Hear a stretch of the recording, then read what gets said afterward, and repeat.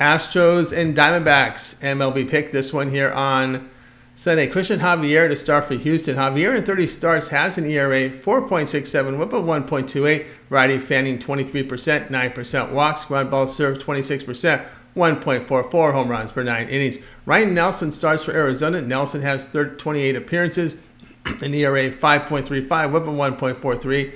Second-year right-hander, a K rate 15%, 7.5% walks. Ground balls dealt 37%, 1.51 home runs per 9 innings. Javier passed 4 starts, allowed 12 runs in 18 and 2/3 innings.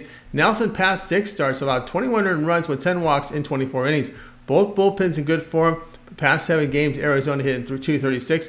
Astros plus 18-unit return on the road this season after the win on Saturday.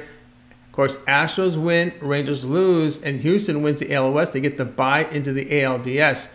Diamondbacks clinch the wild card. They're going to have to travel for a Tuesday wild card game. I don't expect the Diamondbacks' best relievers to play here just to improve a wild card seeding to the 5th seed instead of the 6th. We're seeing that. We got a picture of that with Miami sitting Garrett here.